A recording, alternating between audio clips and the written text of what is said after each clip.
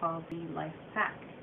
The heating element is inserted behind here and stays above the heart area to keep you warm and prevent hypothermia if you are to fall into icy waters or cold waters. There's a separate pack that is additionally attached to the front of this pack for a child to sit and share the heat from the heating element in the cold water situation. So the child would sit right here, legs from this hole, arms up here, head here, and you can both be sharing the heat area together. So that is our life pack.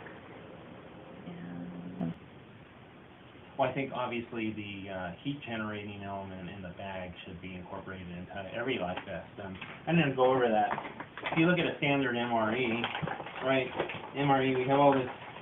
This is your meals ready to eat that the military has. So cookies and coffee and looks like buffalo wings and rice. And inside of the MRE, you have this little slip.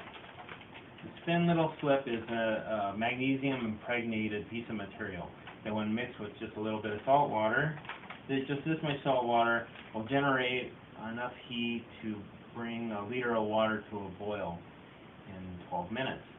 So we just took this slip, and you'll see on the inside of the bag we have a little place for it to slide in.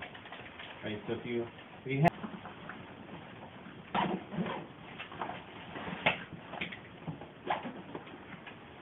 you see, you can put your arm through here.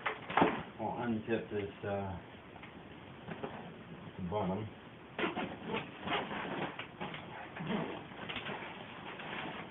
You would get in through underneath.